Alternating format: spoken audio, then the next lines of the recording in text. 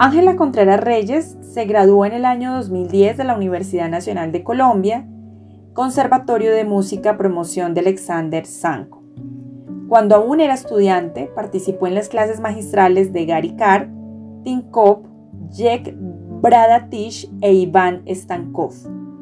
También fue líder del grupo de contrabajo de la orquesta del conservatorio durante 5 años y fue premiada en varios concursos nacionales de Colombia. Fue solista de la Orquesta Filarmónica de Bogotá en 2011. De 2011 a 2013 cursó su maestría en la Juilliard School de Nueva York y recibió la beca Denkiri Tekanawa. En el año en que recibió su maestría, debutó como solista en el VIII Recital Hall de Carnegie Hall y participó en el Pacific Music Festival en Japón, donde actuó junto a Harold Robinson y Bogusław Fortuk. Realizó una pasantía con Harold Robinson, líder del grupo de contrabajo de la Orquesta de Filadelfia.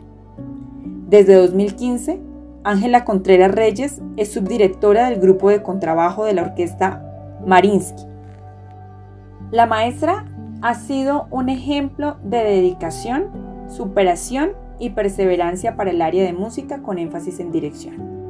¿Sabes? Cuando me notificaron de la distinción, lo primero que yo pensé es, bueno, qué bueno tener un reconocimiento por tantos años de esfuerzo, porque finalmente, como bien lo saben todos, entrar a la Universidad Nacional no es fácil, pero tampoco es fácil terminar la carrera y tener una buena trayectoria. Entonces, digamos que en la parte personal es como, wow, bueno, yo fui parte del conservatorio de la Universidad Nacional por 8 años y medio, porque hice también el programa básico,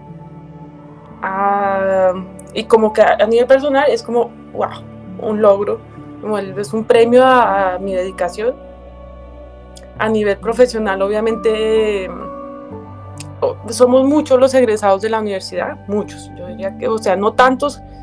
Yo sé, el proceso de selección es bastante difícil, ¿no? Y bueno, el porcentaje de estudiantes que ingresan no es tan amplio, pero somos muchos egresados. Y ser uno de esos que la universidad decide darle una distinción, obviamente, para mi hoja de vida eso es fantástico, entre otras cosas, porque a pesar de que vivo en Rusia hace muchos años y viví en New York antes de estar acá, en algún momento sí quisiera volver a Colombia. Y yo sé que ese tipo de cosas, o sea, quisiera que no solamente fueran las cosas que hice por fuera lo que me diera una posibilidad de entrar en el campo laboral en Colombia, sino que Colombia también me dio un documento más que ayuda y soporta mi carrera profesional, ¿no? Yo soy muy orgullosa de haber estudiado en la Nacional, como lo son la mayoría de mis compañeros con los que me graduamos. Y sí, definitivamente creo que la Universidad Nacional de Colombia brinda la mejor oportunidad de educación que pueda haber.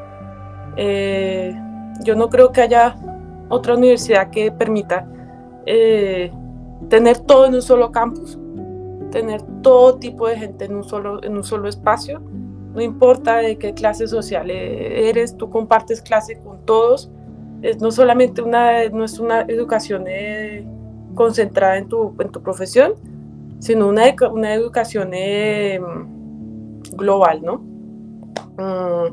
Así que bueno, le agradezco mucho a la universidad, sobre todo por haberme permitido estudiar allí y por haberme permitido ser parte de los estudiantes de los egresados distinguidos.